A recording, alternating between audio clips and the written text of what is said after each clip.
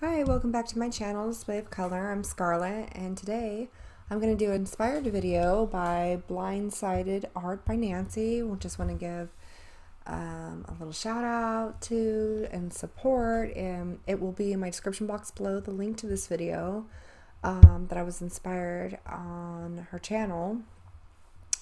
And I had some of the utensils she used. I unfortunately couldn't find the stencil that was a bigger circular stencil that she uses in her video, so I just kind of winged it, and we're going to be doing bubbles with alcohol ink, and then I added a little element at the end, which is mixed media Kingart, the gel sticks. So I just went with primary colors. That'll be kind of fun. I wanted to be vibrant, but I also wanted the blend of with the purple and the orange by using the primary. I'm using Ranger alcohol inks, and this is a lens cleaner for a camera, the utensil that I have. So that's what I'm using to blow my alcohol ink. I also don't have my normal heat gun tool, so I end up grabbing like my craft tool, which doesn't blow, but it does dry, so just to speed up the process of the alcohol drying. So unfortunately I did have a lot of things, but it was one of those moments where, I do have a toddler, so I have to either art or edit, or that's it. So while they're asleep, napping. So I chose to art, and whether I had all the tools or whatever, I just made do with what I had. So it's just a Ranger heat drying tool. I use it a lot on watercolor, on things I don't want it to blow, because I want it to dry. I just don't want it to push my color around, so I'll use this. I love it specifically for that. And since I didn't have the stencil, I'm just going to use some alcohol to smear the edges a little bit. But I'm just going to use a towel and my finger a lot of the time to do this. So a cloth towel from, I believe the brand I use is Vivo, which I love, and again, mainly because I use it absorbs really, really well and doesn't leave fibers in them for my watercolor. And I do have a dauber. That's right, I forgot. I use the dauber as well to help with the circles. So I'm just fading a little bit. I'm wanting a little bit of a fade. I did like the part where the purple and the red and the blue meet. It kind of reminded me of a box, and if anyone's ever drawn like a 3D box, just the square shape of an outline of a 3D box, then you'll understand my meaning, where that fade is in that bottom left corner, which is my upper right corner as I'm arting. So I didn't want to mess with that too much, because I thought that was kind of cool. But I'm just going in a circular motion, adding some alcohol to lightly remove some color. I don't want 100% the Yupo paper to go through. By the way, I am using Yupo paper, I think I forgot to mention, and it is heavy Yupo paper. And this is one of those little Pixis stick things. It's like kind of the concept of a Q-tip. So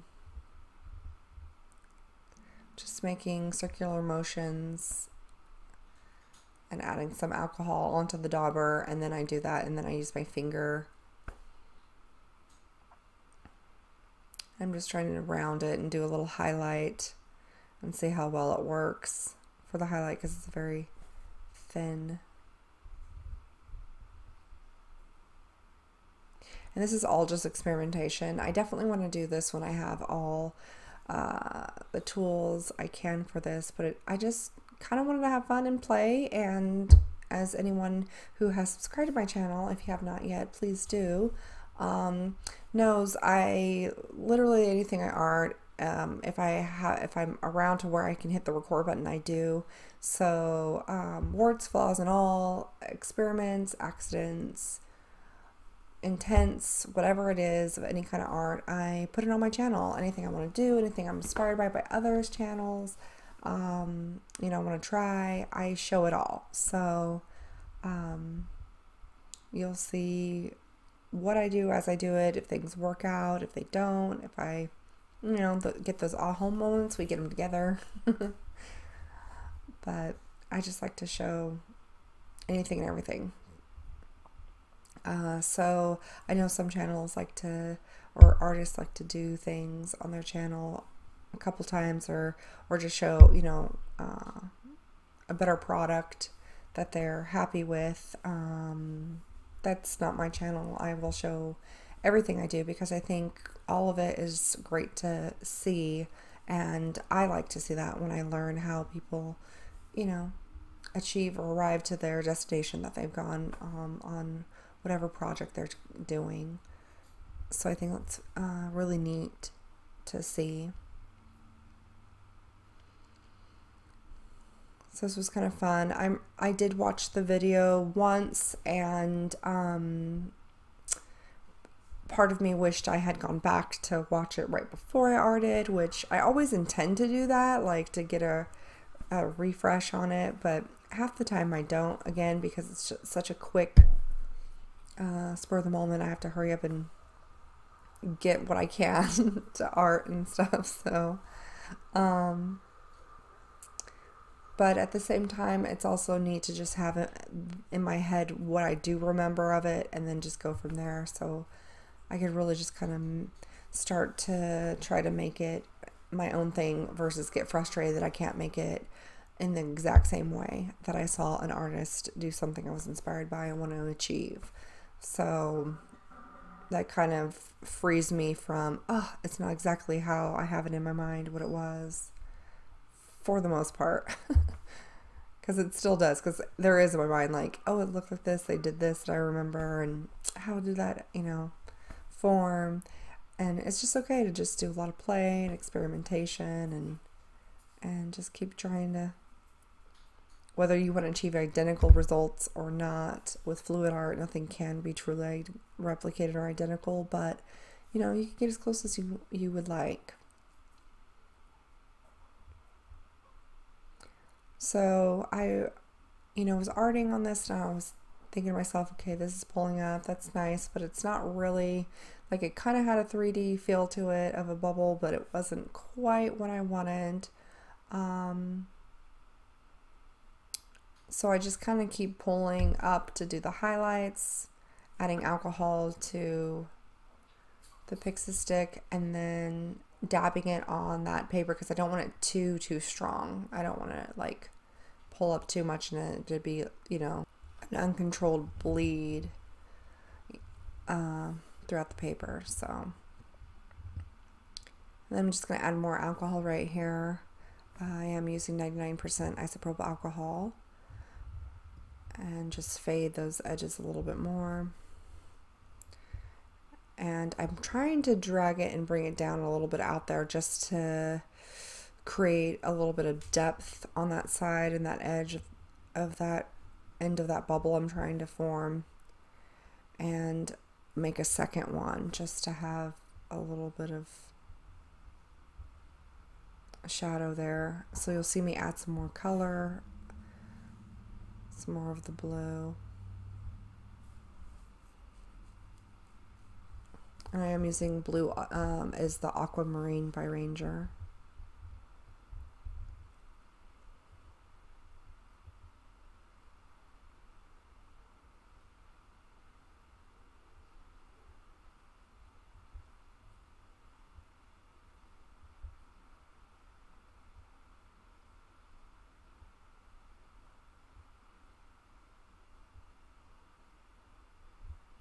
So again, I don't want it to be 100% back, or well, I don't ever think this, I think at least alcohol ink stain on this Yupo paper, but you can get it pretty white though, pulling forward. So I don't want that. I want the hue of the color below of the bubble to show, right? Because you can see through a bubble, so you would see color beneath it.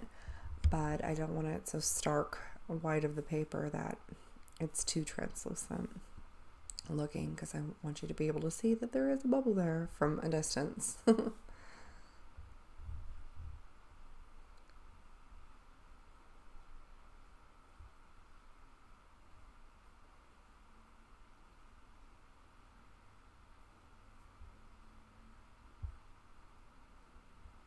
And I really liked the edge of the upper right corner, which is my bottom left of where I'm arting. I like almost like a spill, the way I was able to get it to roll out. And I did want to mirror that if I could on where the blue is, but I didn't want to risk not being able to do it and making a mess, so I just kind of left it and was like, I'll go to it at a different point in time if I felt the need. Mainly if I had my heat gun, then I would, but my wife was actually using it because she was sanding something for me. Another piece I'm working on with resin.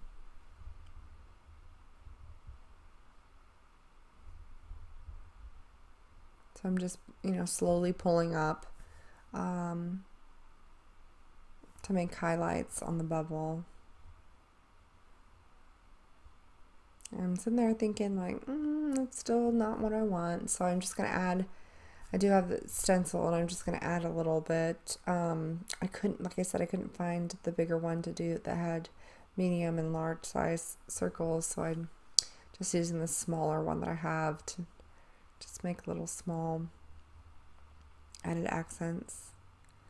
And every time I do clean that little utensil that I'm using off, because I don't want it to bleed onto another area that isn't the same. And you'll see, in fact, with the blue, because I was like, I think I touched the yellow and it didn't quite clean it good enough, so that way I had to end up removing it after. I just didn't want it green and or even blue in the yellow part. I really wanted that vibrant.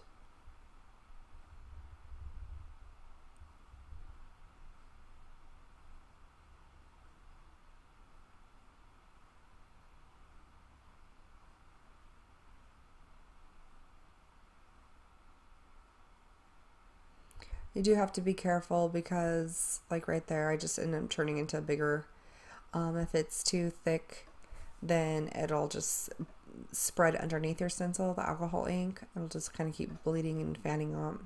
So, and you also want to make sure that there's not so much that it's on the underside, so when you go pick it up and you put it on a different place, that it'll transfer and reactivate on your paper, which my paper towel does at one point. It kind of scratches against the Yupo paper, and I mean, it ends up being a cool effect, so I was like, whatevs, but but if you didn't want that, that would really bother, and it did go through my bubble, so I did have to adjust that part, though. I did have to fix that little bit.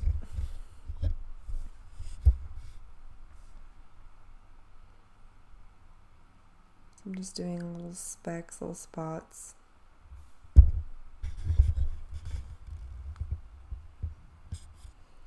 And I don't know if I have it on this or not, but I did also do the alcohol. I added it to my little mister spray that is meant for alcohol to be put into the paper.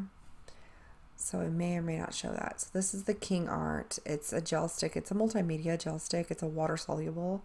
So I know whatever I do here and pick up, it's not going to affect my alcohol ink. I don't need to seal it first and then do this so it doesn't affect it. It's only going to activate with water, so therefore my alcohol ink will be totally fine and stay.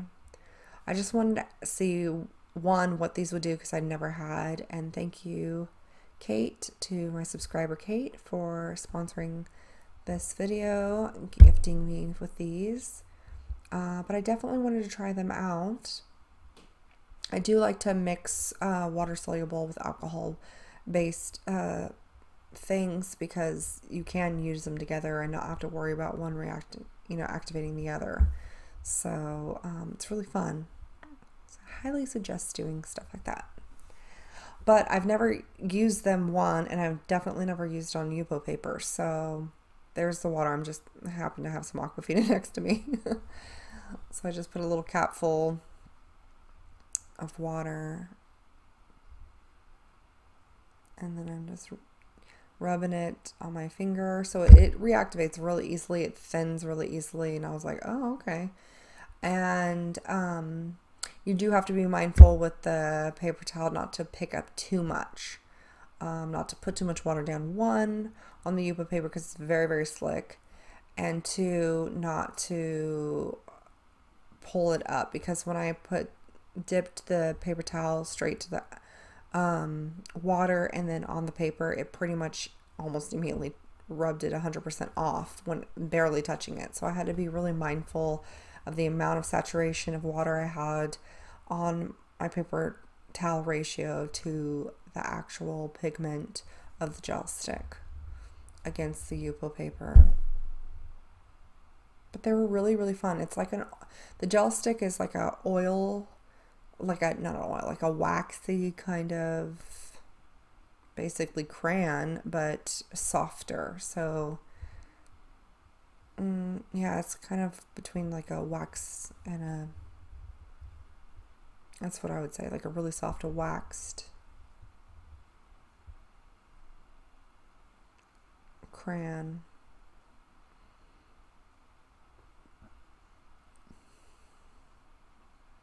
And for ladies watching the channel, anybody who's used like a lipstick, it's a little bit firmer than a lipstick, but pretty much basically like that type of consistency. And if you hear that jingling, it's one of my bangles deciding to visit.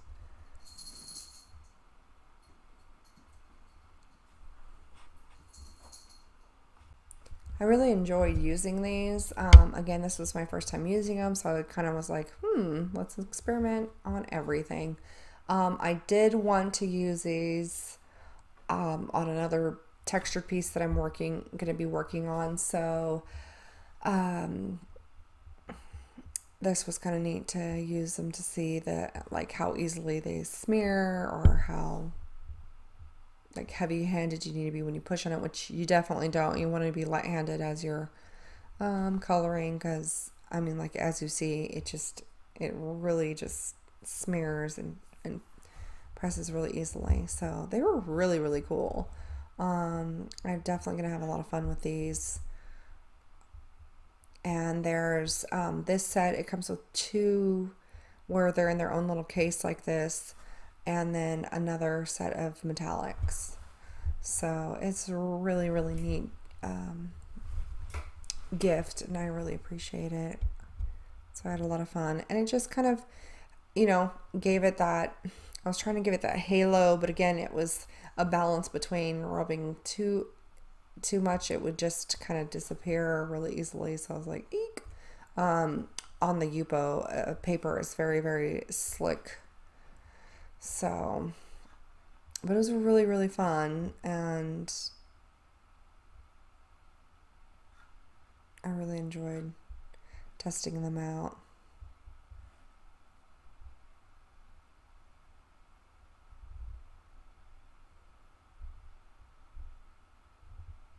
And again, Blindsided Art by Nancy. She does some really, really amazing things on her channel.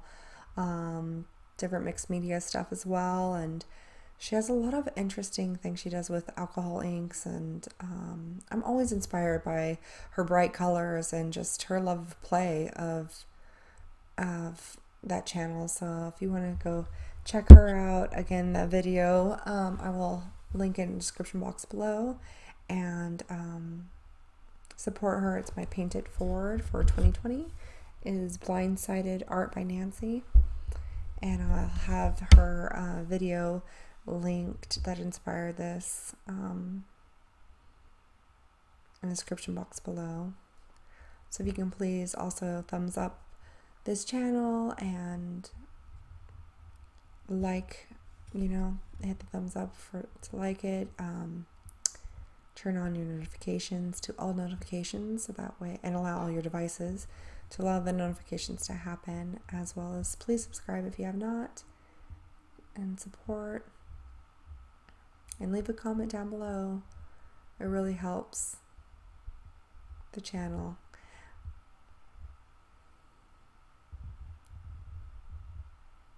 So I'm just adding a little bit of color because I just want it to be a little bit more of a darker hue tone.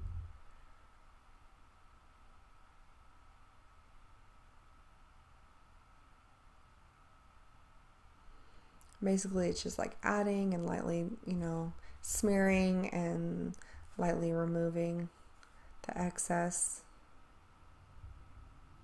And I was able to like get it thick enough on the paper towel of the waxy film to be able to dust the center a little bit. I just wanted a little bit darker of a hue, just to help it pop and stand out a little more when I did the highlight.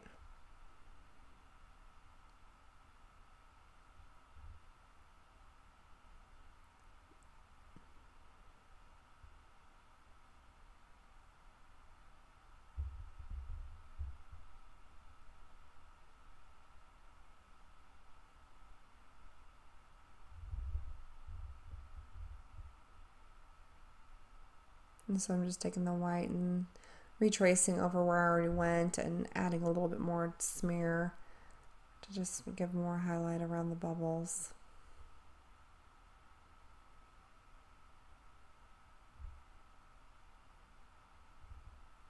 So I will show you the true close-up, as well as do some photo stills at the end.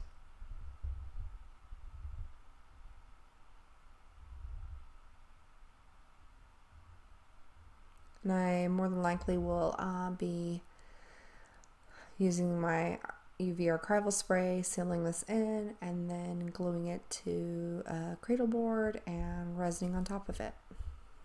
If I don't add anything else or change or mess with it later on, and I just want to keep it as is, then that's what I'm going to end up doing in the long run.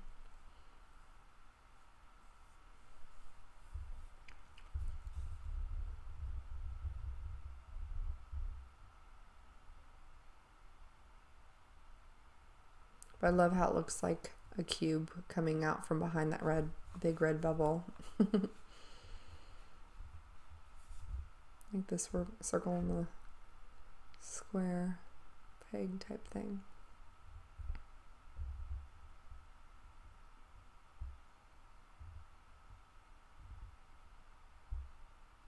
Alright everyone, I hope you've enjoyed. Happy outing and God bless.